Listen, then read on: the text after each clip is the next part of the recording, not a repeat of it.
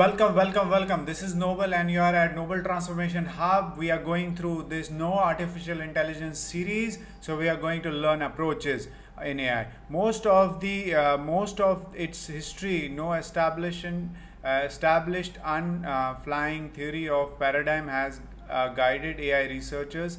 AI research divided into completing subfields that are often fail to communicate each other. They are Some of these subfields are based on technical considerations such as particular goals, example robotics and machine learning.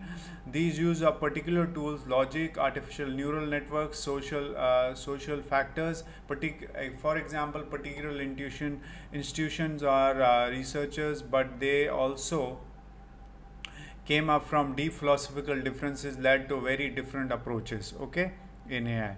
So then the unprecedented success statistical machine learning in 2010 eclipsed all other approaches so much that some sources, especially in the business world, use the term artificial intelligence to the meaning machine learning with the neural networks, okay.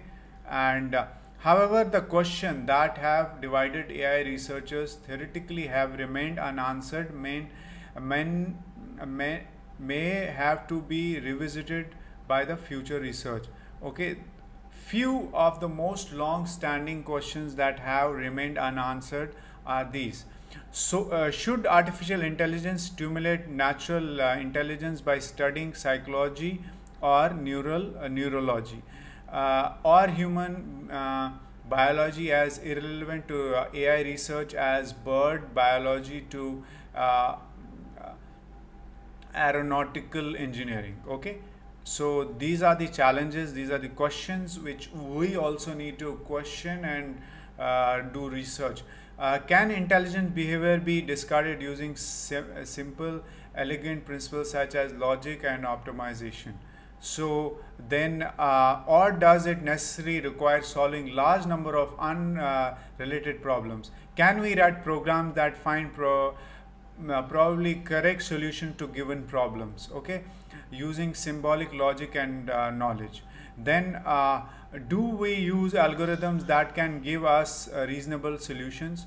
Should AI pursue the goals of artificial intelligence and super intelligence directly, or it better off solving as many specific problems as it can, hoping these solutions will lead to indirect to find the long-term goals, okay. These are the approaches. So thank you so much, guys. So kindly subscribe the YouTube channel if you have not. Also write in the comment section what have you learned, what you are going to learn. Also write in the comment section if you have any questions. Thank you so much. We'll go to the next video where we learn at cybernetics and brain stimulation.